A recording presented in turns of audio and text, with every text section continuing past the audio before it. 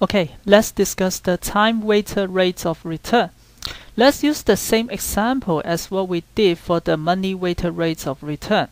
So assume that at the beginning of the period 1, we bought a stock for $50. And then at the end, it becomes $60.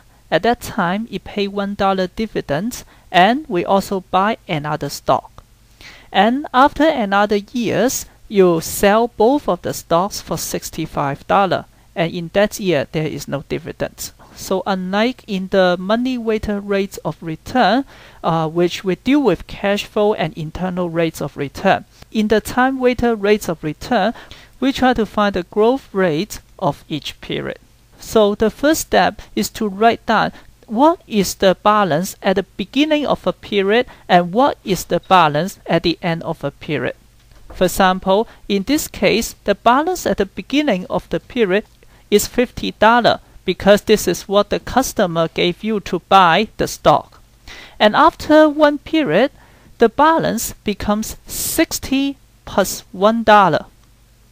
Why? Because the stock now appreciates to $60 and it paid $1 dividends. So from $50, it grows to $61. This is the ending of the period, which is equals to 61. Okay, then how about for period 2? For period 2, since we bought another stock, so the balance will be the sum of the two stocks, which is 60 times 2 equals to $120. How about the dividends? The dividends already pay out to the customer, so it is not reinvested for the second period. Therefore, we do not count it.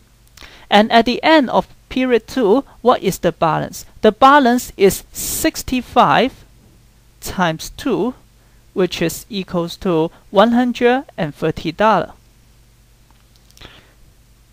This is because both of the stock appreciated to $65 each. So once we have written down the beginning and the ending balance of each period, then we can find the growth rate of each period. For the first period, the growth rate will be 61 divided by 50.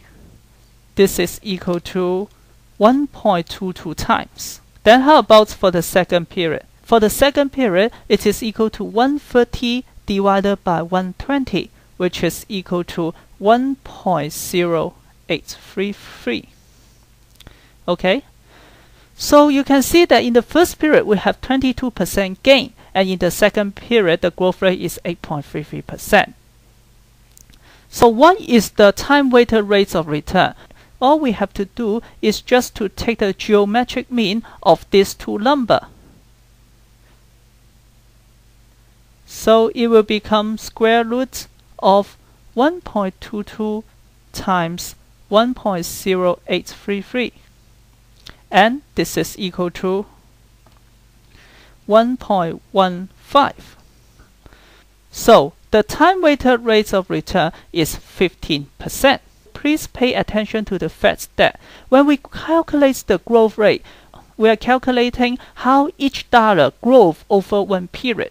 So for $61 at the end of the first period, it grows directly from the $50 at the beginning of the period. While for the second period, the $130, it grows directly from the initial $120 of the period.